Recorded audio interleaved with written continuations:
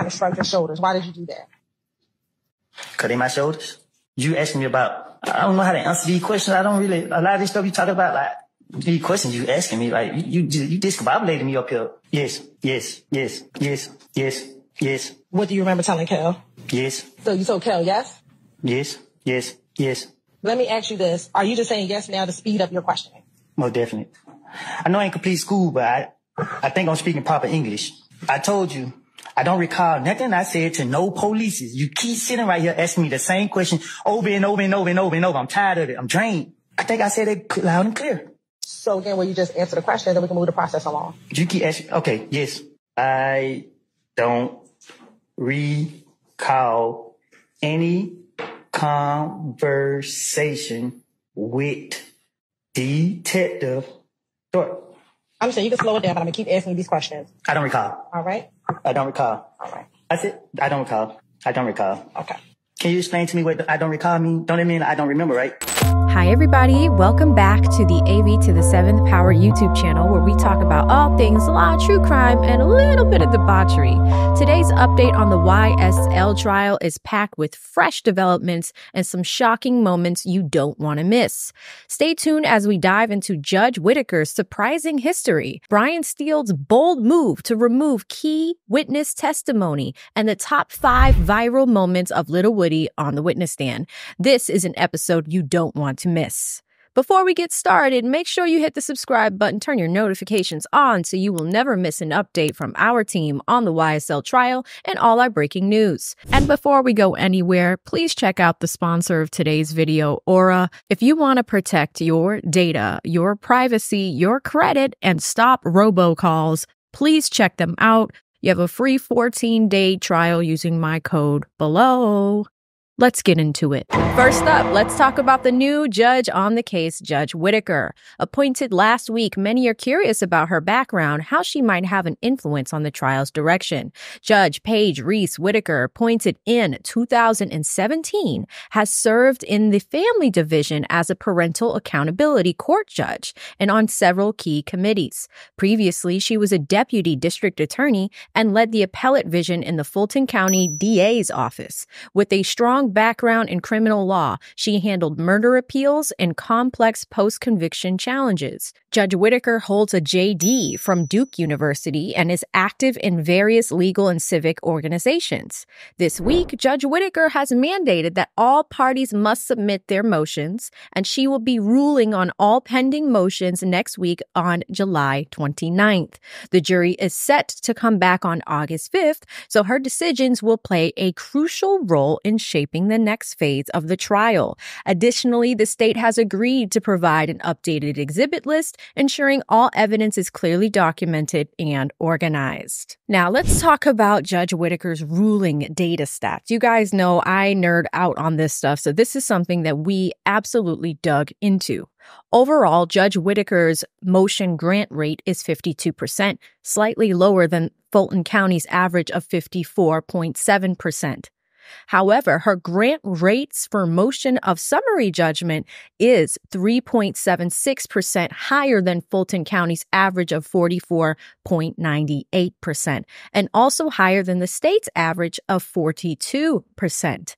Notably, her grant rate for motions for summary judgment is 29.13% higher when the defendant is the moving party. What does that mean? It means that Judge Whittaker could call it down the middle. She is going to be fair, and compared to other judges, she's slightly a little bit more open to motions of summary judgment. According to Black's Law Dictionary, a motion for summary judgment, also known as an accelerated judgment, is a quick court decision based on briefings and affidavits. It is a request for the court to issue a summary judgment on at least one claim, which allows the court to make a decision without a trial if the motion is granted. Why do we want to talk about this? Because Judge Whittaker has a bunch of motions coming her way this week, so it's really important to get an understanding of how she makes decisions, how carefully she makes those decisions. Is she going to deny some of these motions? Things of the like. The other thing that Judge Whittaker did last week is she laid down the hammer. She has also set up several new housekeeping rules in response to observations from how the case was handled by the predecessor judge, Judge Glanville.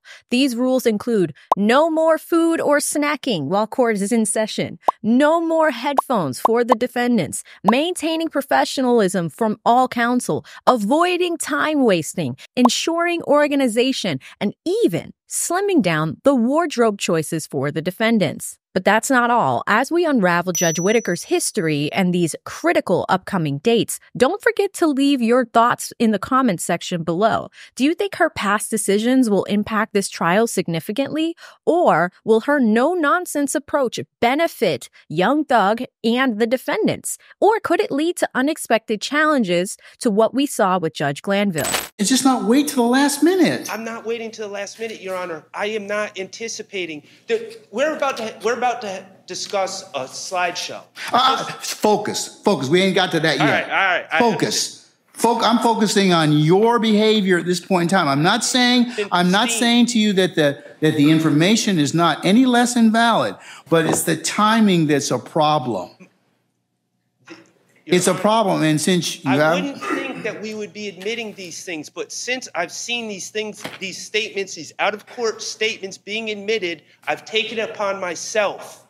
A couple weeks ago, you said to us, please flag things in advance. I took that to heart. This is not in advance. This is not in advance. This is like we got a jury sitting here.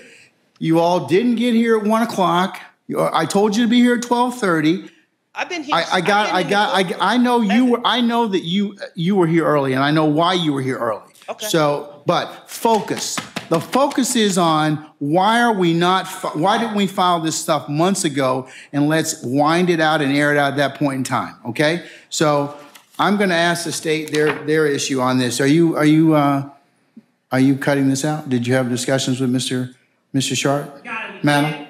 We did have discussions. When? Well, this morning. That's too late. The evidence is excluded.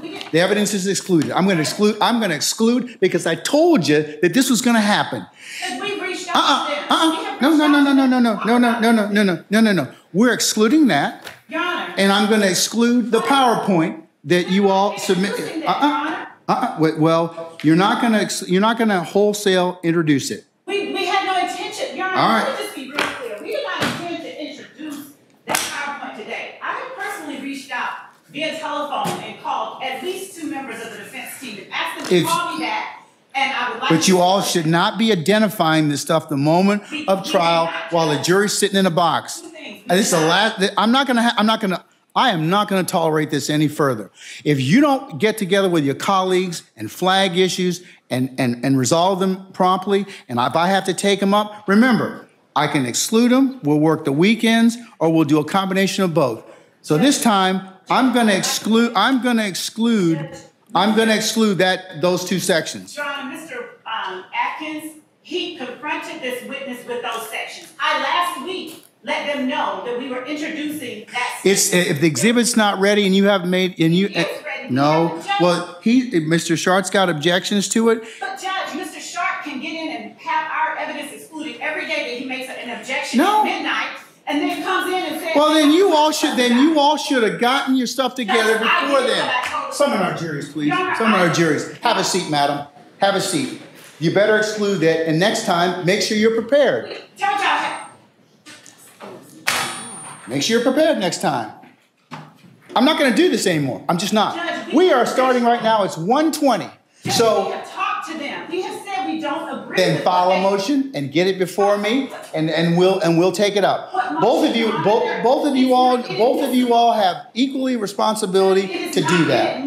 The information they are seeking. Oh, it's going to be inadmissible right now. I'm saying, Judge, that you said to file a motion. There's nothing. I'm not going to have any more discussion about this, madam. I'm not. We talked to them this morning about that. Well, you know what? And I attempted to try to talk to them earlier this week. Well, then that's why we have to. Your Honor, so the court punishes the state because the defense. I'm not punishing anybody, but but prior preparation prevents poor performance. Be prepared, Judge. That's why I sent them what I sent them last week, a whole week and a half ago, 2 weeks, Your Honor. And I have sent Our jury's coming in, madam.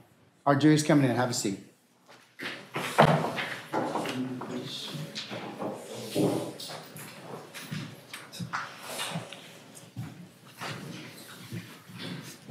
Now, on to a major development. Brian Steele, Young Thug's lawyer, is making waves by pushing to have Lil Woody's testimony removed from the case.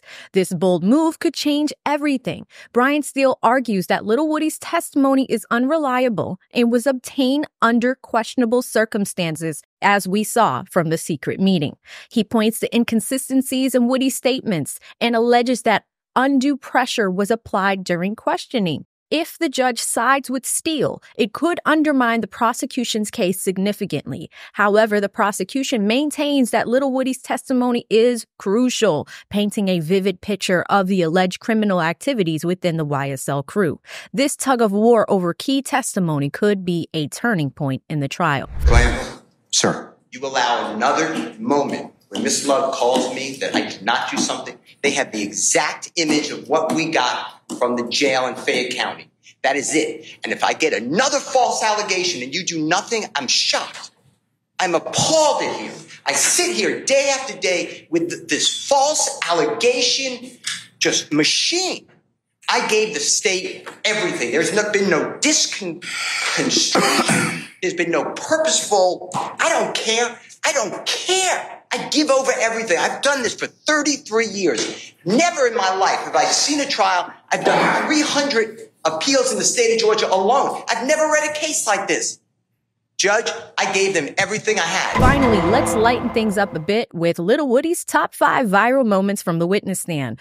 From unexpected confessions to jaw-dropping reactions, these clips have taken the internet by storm. Let's relive those moments and see why everyone is talking about Lil Woody. His candid responses and sometimes outrageous statements have not only provided critical insights, but also moments of sheer disbelief. Why'd you just shrug your shoulder? Cause they my shoulders? While y'all were in school, did y'all develop a friendship? Nope. Okay. At some point in time, did you ever develop a friendship with Shannon? Yeah. Okay. When was that? I don't know when, but at one point we became cool. Okay. And when you say cool, what do you mean? COOL. I didn't ask you to spell it. I asked you what you mean. So you say you don't remember telling him about what happened at... But if he said that, I told him that. I'm telling you right now, I told him that. So can you start asking me what I supposed to told Detective Thorpe? Because I'm telling you now, if he said that I said anything about anything, I'm telling you, more likely I probably did. Great. Well, I'm going to ask you about all the things that you talked to Detective Thorpe about.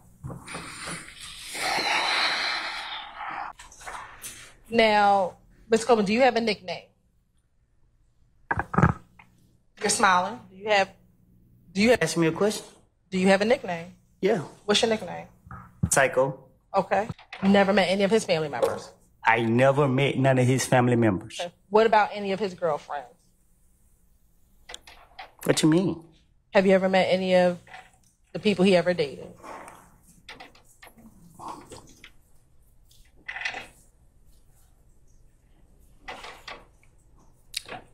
I don't know how he's seen him, but I done seen him with girls. Okay. So you met some of the people that he may or may not have dated? I guess. Do you recall telling Detective Gaither in a little more detail that you walked up and you tried to dap up Kel, but he did not grab your hand? I'm not walking up down nobody up.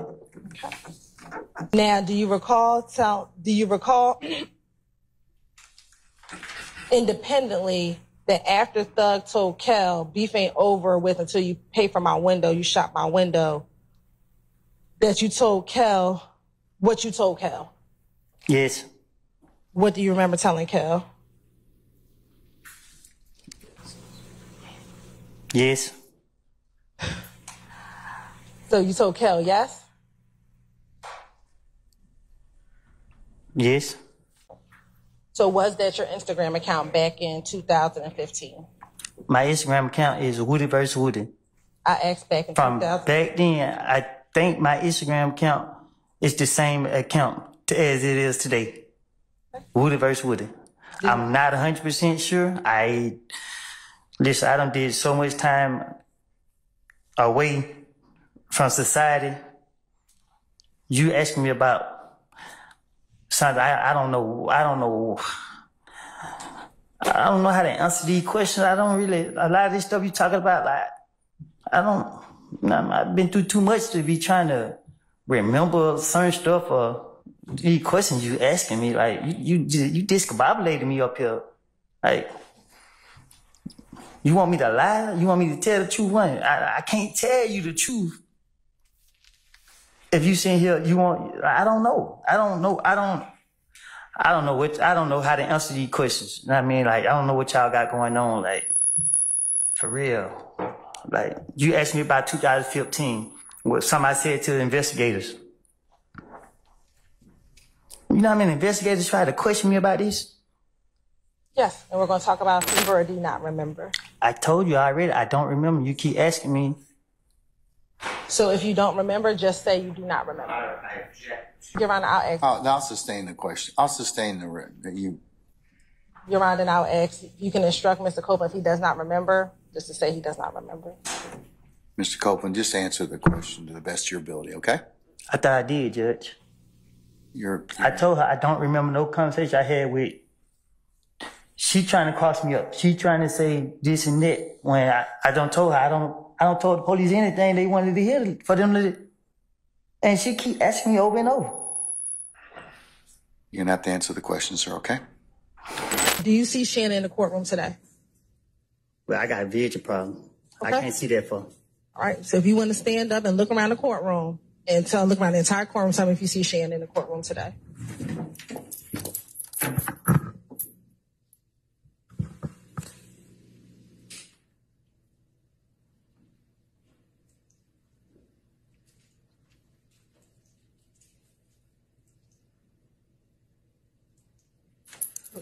Do you need to sit down? Nah, I can right here. They ain't had nothing to drink. Okay, do you want some water? You gonna give me a drink? I'll get some water. I don't drink water. Well, I don't have nothing else for you. But I will put some water up there for you. Who am I looking for? Shannon.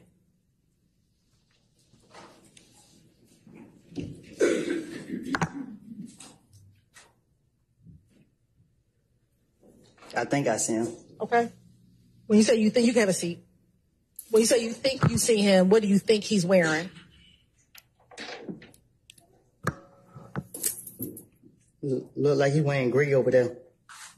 So who are you pointing to over there that's wearing gray? I think the lady got red hair. Okay, so you pointing to a lady and not Shannon? No, the one behind her. Okay, so you're saying you believe that the person behind the lady with the red hair is Shannon. Is that what you're saying today? Well, it looked like it. Okay. Does anybody else over there look like Shannon? Yeah. Okay, who's the other person who looks like Shannon over there? He's standing behind the bald head dude right there. He's standing or he's sitting? Sitting down, I guess. Okay. What's his hairstyle? Bald head. So you're saying Shannon's the one with the bald head? Or he's sitting behind him? No, he's sitting behind the dude with the bald head. I think that's him. Okay. It's two people with dreads. I can't see, I just see dreads. Okay. That's it for today's update on the YSL trial. Judge Whittaker's track record, Brian Steele's daring legal maneuvers, and Lil Woody's unforgettable moments. It's all happening right here. Be sure to subscribe, hit the bell for more updates, and we'll see you in the next video. Your continued support means the world to Team AV. We look forward to bringing you more comprehensive coverage of this riveting case. We'll see you in the next one. Stay safe out there. Bye.